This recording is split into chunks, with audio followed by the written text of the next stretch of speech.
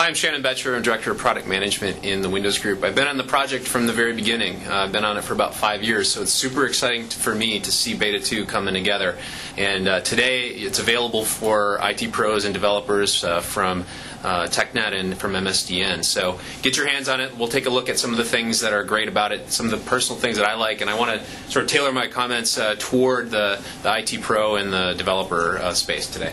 First thing, there are a couple things people ask me about, like what's great about Windows Vista? You know, what do I tell my neighbor about Windows Vista, about it being great?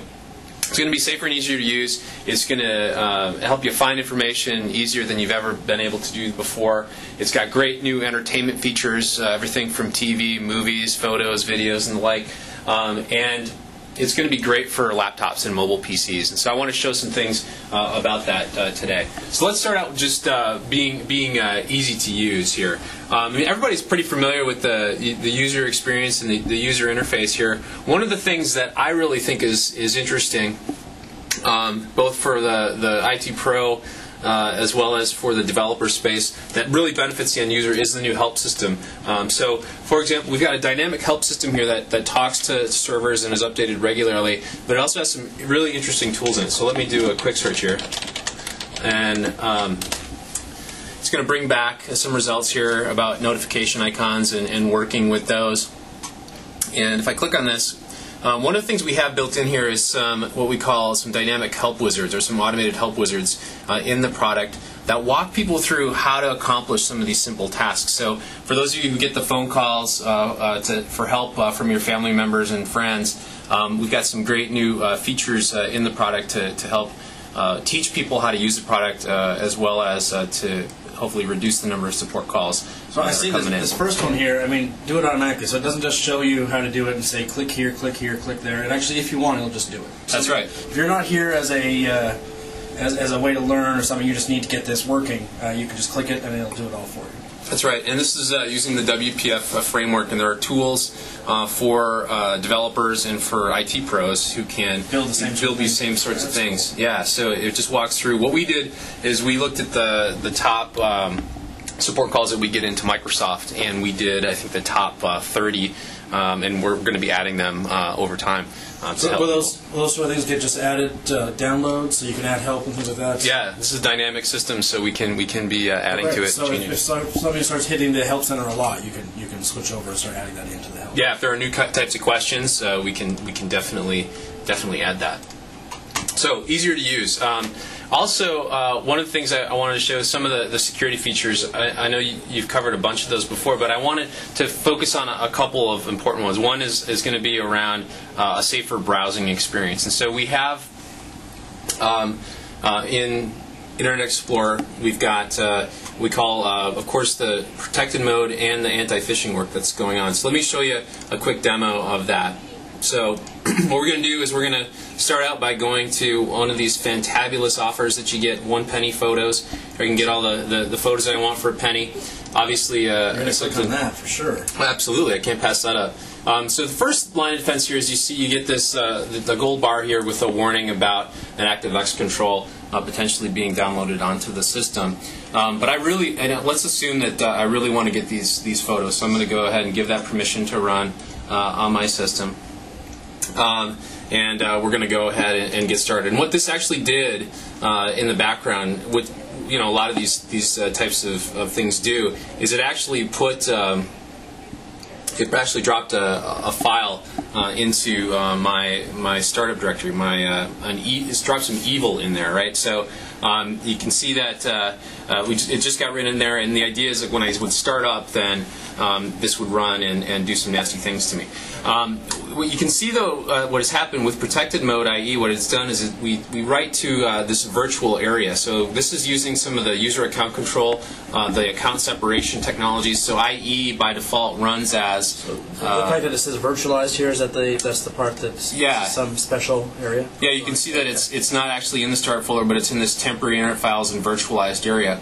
And so anything coming off of the internet is going to go into this space, and this is an area that you can't execute from. So effectively, it's a safe sandbox for anything nasty that comes down off of the internet. So if you double-click that file, will it not run then? You said you can't execute from there. Is that what that means, or? or is it that the code IE can't execute from there? I'm just this IE can't execute from this space. So like this is actually not the startup space, the startup folder either. So when the PC boots up, it won't actually run. The third line of defense here, and this is often one of the ploys too, is on a request for help from these sites. They'll also try to download something onto the system. And here, what this is going to show is the integration of the Windows Defender product. And so, in addition to these lines of defense that we've provided, we also have the ability for Defender to look at the files that are coming down, and if there are known adware, spyware, simply remove them from the system. So you see three different levels of protection there. One is that IE is running in a least privileged state. Two, you've got virtualization going on for anything that's coming off of the internet. And then three, you've got the cleanup capabilities of Defender built in. So there's really three layers of protection there around the browsing experience. All right, one of the things I want to talk about is some of the new entertainment features. And one of the great things about Windows Vista is we announced some of the SKU plan, and it's going to bring together a lot of the great media capabilities in the system with a lot of the some of the new mobility features as well, and I'm going to show you that in a minute.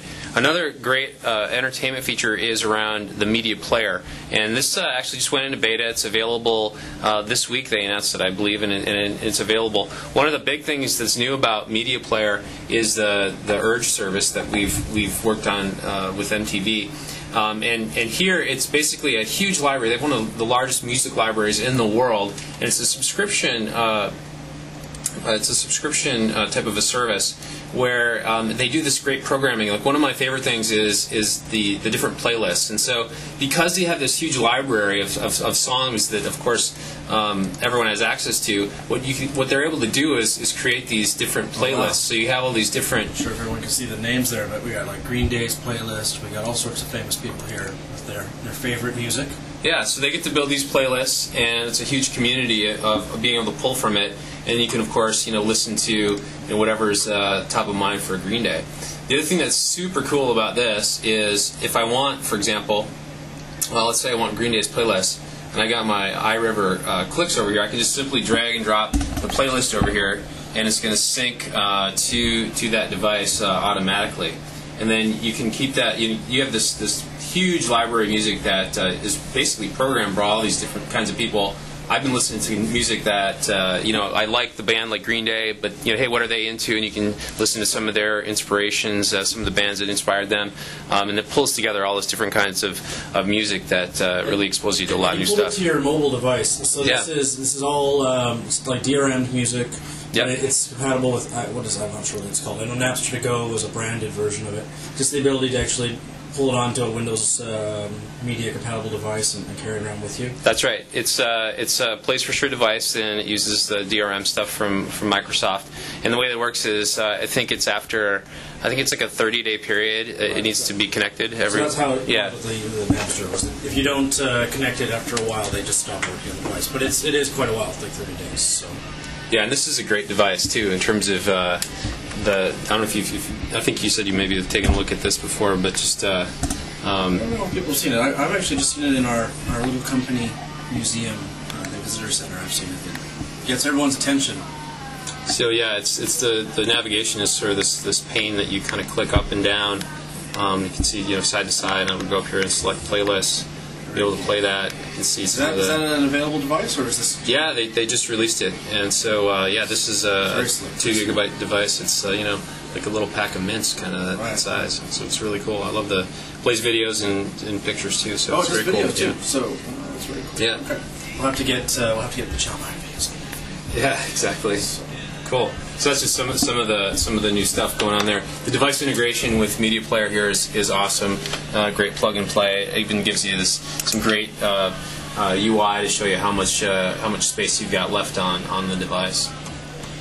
So very great, very cool stuff going on in the entertainment space. And of course, this whole library has the quick search built in. So if I go to Green Day, you can see that same way you do search for documents and so the same search kind of metaphors and everything that you have throughout the rest of Vista are right here. Yeah, as well. Absolutely. So So very cool stuff coming together there. Let's take a look at some of the mobile technologies and advancements there. So, Windows Vista is really... Now, I already mentioned this when I walked in because I was kind of shocked, but this is a gorgeous table. Oh, thanks. They got to make these standard in all our offices or something, because it's got the round Vista logo just right on the table. Very cool. So this is a tablet that's made by a company called Motion, and it has both, of course, the digitizer for the pen, but it also has touch integrated with it. This is the New York Times application I think you've shown before, which is this great new WinFX application that does all the great layout, and you can see how it's laying out here in portrait mode. But we'll combine that with the touch capabilities and being able to read a paper. Yeah, you bet.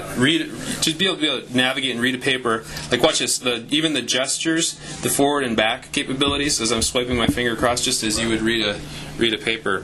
So it's a great. I think this is something we're going to be showing at WinHack. And it just really highlights, I think, the combination of hardware and software working together. If I reorient the screen, you can see how the WPF and the XPS document format work together to resize and reflow. Move the pictures somewhere else, thinking that it would work better like that. Yeah, it just reflowed it automatically for me. Look at that. Very cool. So yeah, it's a great way. I think great feature of how the software and the hardware is working together. Yeah, so you can basically hold this. You don't have to have the pen out. You don't have to have anything. You can just move around and read through the whole paper. And you're just doing it all with your hand. That's great. Yeah, that's right. And no ink stains on your hand. That's right. It's perfectly clean. And even this is really cool. If you do want to use the pen, here's that the snipping tool that's integrated here. You'll be able to send that clip an article out, send it to a friend, no problem. So that's very cool. The other thing I wanted to show on this device is Media Center, and so the idea that we've got these offerings in Windows Vista where Home Premium is an offering that has the tablet capabilities and the Media Center capabilities built into it. Also, Windows Vista Ultimate is a SKU that's got all of that plus all of the domain join and group policy and the enterprise capabilities for a sort of a work from home scenario. But the interesting thing is when you bring together the capabilities of mobile and the media, and in particular when you're talking about a form factor like this, is the ability to navigate and look at video in a new way. So your tablet here has ink and touch capabilities, and so as I said, like some of the premium SKUs in Windows Vista have this combination of what was formerly the tablet functionality as well as the Media Center, and so you get this union of the two, where for consuming media, and this what we formerly called the 10-foot UI is really quite nice when you're trying to use it with like your finger, for example. It works well for the tablet. Yeah, so like I come in here, I can go in, and this is a great form factor for being able to consume media and look at pictures and movies, and so being able to interact with it in a very natural way like this is great. That's cool. Yeah. And so then Media Center basically comes along with this OS. It's not something you would just get if you're going to hook this up to your TV and have this, sitting at home as your sort of media center, sort of thing, media hub. Yeah, that's right. I mean, in fact, we've seen a huge trend among the OEMs of installing Media Center on laptop PCs. I've actually been seeing that's like the standard OS from a lot of people now as well. Yeah, that's right. Media Center for XP, and for Vista, I guess it'll continue the same way. Yeah, I think so. And because I think this experience of consuming media in a mobile way is really one of the ways that people like to experience it while they're on a plane traveling or even at work. Cool. Cool stuff. Yeah, thanks. Okay, one of the last things I want to talk about is some of the great new stuff for the IT pro and for developers. One of the big advancements is around deployment and management of the system. One of the ways that we are deploying and installing Windows around here is using some of the WDS, the deployment server technologies. We're seeing us being able to install Windows Vista and Office together and all the applications in 15 minutes. You can just plug in a PC, network boot it, and it drops an image on there for you. So that's one thing. The other thing is greater level of control around the PC. And so great advancements in group policy and the ability to centrally manage PCs out there. And so for IT pros, this is great in terms of being able to work and manage the PCs in their network. For developers, you should think about, of course, extending and using group policy to manage your applications. Here's one thing I'll show you that I think is really important. This right here is one of the most dangerous things in all of IT, which is the USB drive. You hear about these things being lost or stolen quite a bit in the news. One of the things that we did here, as an example, in the group policies, we have actually a setting that allows people to control the use of removable storage. And so, can we call music? Yeah, still playing Green Day's favorites, which are good. But. Yeah. So, like in this case, what I can do is I can installation of the device is not described by other policies. Okay, yes. So if you haven't explicitly said it's okay, it won't let you do it. Right. Or I can go down to device class. I can go down to device ID if there are specific ones that I want to set policies on. And so if I enable this policy, then it's gonna, and I'll plug this in. It's going to try to install but deny it. And so it's just a way to give IT pros more granular control, and they can even be very specific about. So we have our little device installation was prevented by policy. Yeah. And you click there to figure out who you need to yell at because you really, really wanted to hook up your exactly your USB key. And this goes down to, like I said, you can do things like you can read from devices but can't write to them. You can specify the type of device. It can be a CD-ROM, DVD-ROM, and the like. There's even things in policy here around like power management and being able to centrally control like when a monitor turns off at night and what the like. And what we actually seen is a lot of cost savings just on power. If you walk around the halls in an office, a lot of people don't have that on and they have their machines on full all the time. So the company could actually insist that you've got a 20-minute power off sort of thing or something like that. Yeah, that's cool. So about 3,000 new group policy settings in Windows Vista, and tools, search tools, and templates to help you manage those. Another thing I'd point out that's important for IT pros and developers is the new eventing system. And so, if you're not aware of this, this is an advancement in how we actually report on the activity on a system. And so, there's really a couple of new things here. One is the ability to both forward events, so being able to send events to a central location, as well as being able to take advantage of the schema and the structure. We've schematized all of our events in XML, and so, for example, if I take a look at one of these logs here, I'll pull up a specific event for you. And you can see here that these are all, each of the events is in. Sorry. Just swung off on you there, but here we go. So I saw an XML view was one of the choices. Yeah, each of the events here is fully schematized in XML, which gives you a structure that you can then parse programmatically and take a look at. And so we've done a couple of things. We've done some simple things here in the OS, like this reliability monitor, which aggregates events and then gives you some telemetry data on the reliability of your system.